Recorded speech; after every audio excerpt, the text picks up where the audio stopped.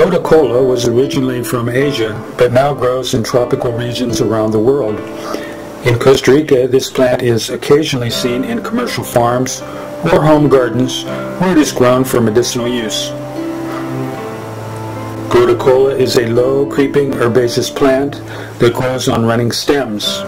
The 4 to 5 centimeter wide leaves have a characteristic horseshoe shape.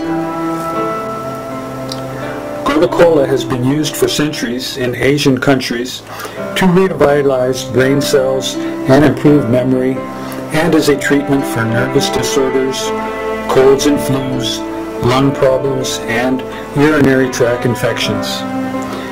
It's one of the best herbal medicines for skin infections, such as psoriasis, eczema, and herpes.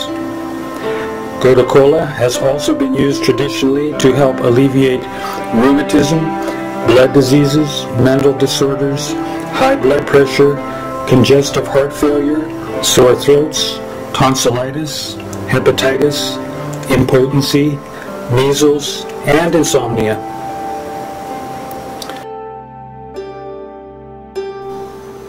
To make an infusion, steep 1 handful of fresh leaves or 1 teaspoon of dried leaves in 1 cup of boiling water for 10 to 15 minutes. It's a great substitute for coffee and helps against stress and fatigue. Drink 1 to 3 cups a day.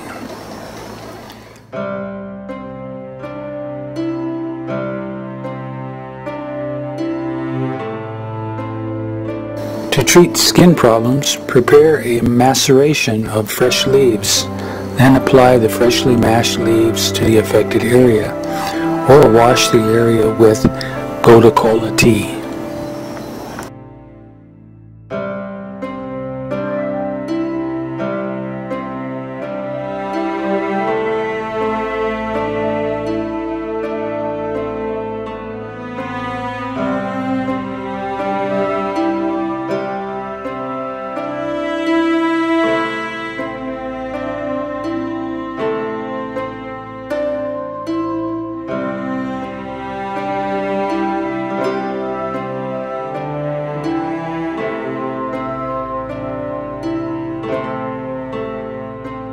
Gotu Kola thrives in the tropical home garden, particularly in locations where the soil is damp throughout the year.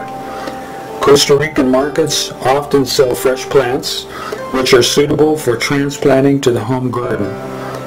In many Asian countries, the fresh leaves are used in salads or prepared in cooked dishes.